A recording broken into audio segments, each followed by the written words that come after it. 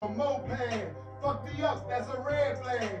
When I saw these niggas hating me, shout out to all the plugs that be putting niggas on their feet. I be all in my garage and I be cooking up some heat. What's up, what's up, what's up, good people? It's your girl Cocaina. Me and Jean ain't posted no video in a while. A lot been going on, but I'll talk about that in another video. But right now, I'm finna go and praise my husband a little bit because your girl been going through it, mentally and physically. And I don't praise him when he do stuff, but I'm gonna go and give him a praise right now. So basically, he's dropping off the kids at school. Everybody getting dropped off at school right now. And basically, he was just like, baby, go on, get up. We got an appointment at 10 o'clock. And then we're going to go eat and stuff. I just want to take you out because I know you've been, struggling. Now, Jane don't surprise nobody. Well, he don't surprise me. When he needs to come through, he come through. So when I mean by he come through, I don't know where we going. This is just me assuming. But he was like, baby, just go and put on something real quick. And I'm going to take you out. So I'm assuming that, we finna go get some massages or something. It's early in the morning. Ain't nothing really open. So, now again, I don't know.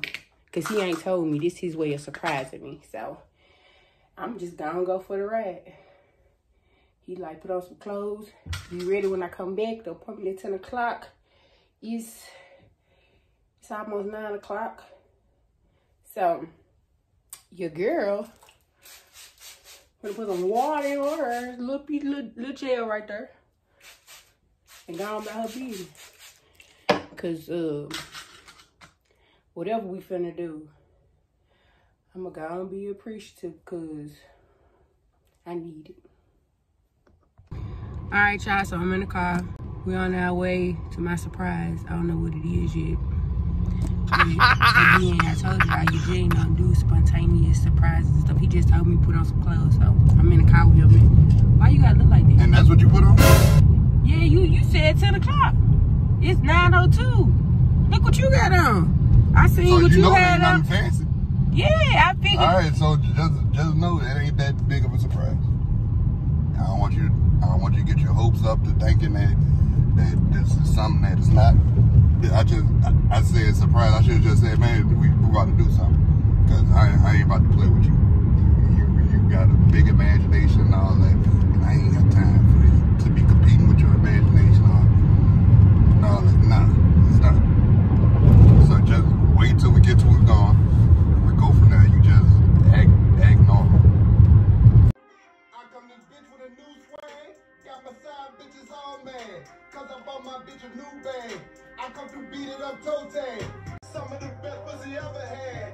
Little bitch took off on a moped. Fuck me up, that's a... Alright, y'all, so let me tell y'all about my surprise. We at the studio. We had pulled up to this country ass place. I'm like, damn nigga, where you got me at? He brought me to the studio. Who about to work? You. I just had to get these couple songs out that mean you gonna work anime.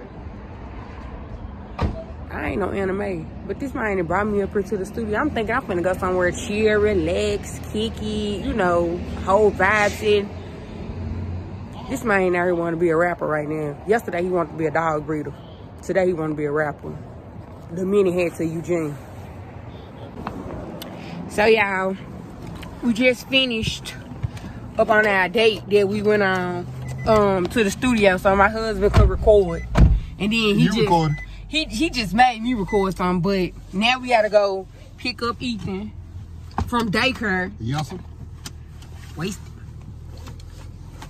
And I'm hungry. Cause this was our date. The studio. I guess I'm supposed to be appreciative, right? Yeah, you came out with a hit song. Let's listen. Babysitter, check. Hair did, check. I need to get my hair did. Nails did, check.